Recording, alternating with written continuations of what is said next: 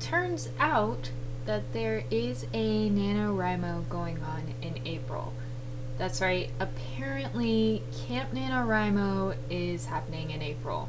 So I guess my gut instinct was right, and it just decided, you know what? April's the writing month. Today I'm going to start on step 1 of the Snowflake template. Basically, you start off with one sentence to describe your story, and then you build off of that.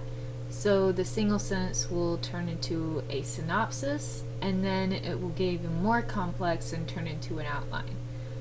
There's actually a website I'm going to link down below called advancedfictionwriting.com where you can get more info on this. Alright, so without further ado, here's the first step. Take an hour and write a one-sentence summary of your story. Obviously, I'm not going to take an hour in this video. My internet would literally die if it had to upload an hour-long video, so I'm going to try to cut this as short as possible. Step 1 doesn't sound too hard, but fitting a plot into one sentence, that's a little bit tricky. This is pretty much the same idea as the elevator pitch. They talked about this all the time in my game design courses. Basically, you have to imagine you're in an elevator with a potential investor or publisher or someone who can get your story or idea launched. You have to come up with the pitch that will get this person's attention in about a minute, or however long it takes to get to that person's floor, because that's when your opportunity is over. In a game design document, for example, you start off with a high concept. This is typically more than one sentence because you have to talk about the gameplay as well as the narrative, if there is any narrative. So to create this sentence, I'm going to first take a look at my characters that I have. I'm going to use 4 characters from this lineup. The protagonists are Pan, Teo, Jada, and Arden. Pan is the narrator of the story, which means it's all from his point of view. I'm going with first person here. That's just my writing style and something I've always done, and changing it would be kind of weird at this point. I've tried third person before, but for this story, it just doesn't feel right. As for the villain's identity, that's sort of a part of the mystery of the plot, so I'm keeping that to myself for now. Let's talk about the world real quick and just a brief review. So before I talked about the guilds, which were Selk, Dula, Anwin, and Grindel, and they rule over parts of the city and they're trying to get energy from the Mazelands.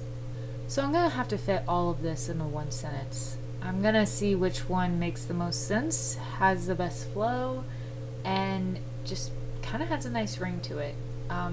If this is your high concept, it's kind of gotta be like the golden pitch. You just gotta, it's gotta hit people in the right places.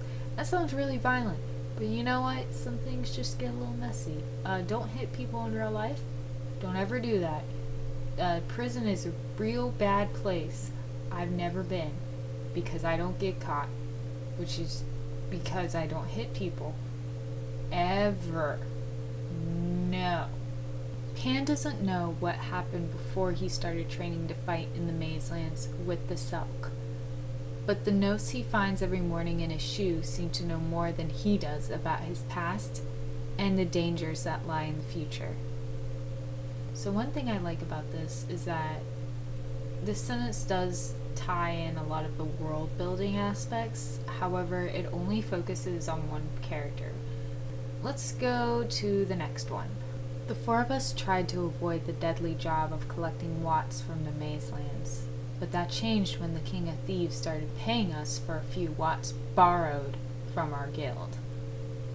So this one's a little bit more catchy than the last one. I like that it focuses on all the characters, and I like the way it sounds when the characters are talking to the reader, especially on the back of books. It's like they're pulling you in. However, pitching the sentence to someone in the elevator may be a bit awkward, and you may sound a little bit creepy. So I'm gonna try a third time, and maybe I'll get it just right then.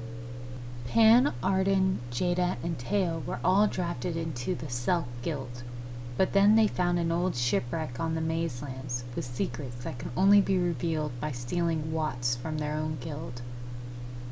I think I like the balance between the setting and the characters the best in this sentence.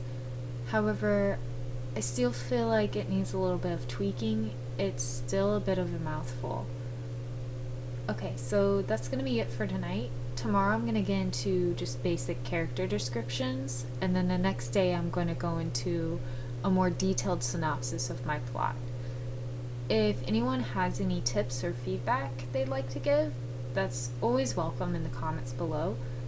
Also, thanks for the comments so far. I know it's not a lot, but I mean, even one or two kind of helps keep me motivated. So thanks a lot for watching, and as always, I don't know how to end videos, so here's my dog. She's adorable.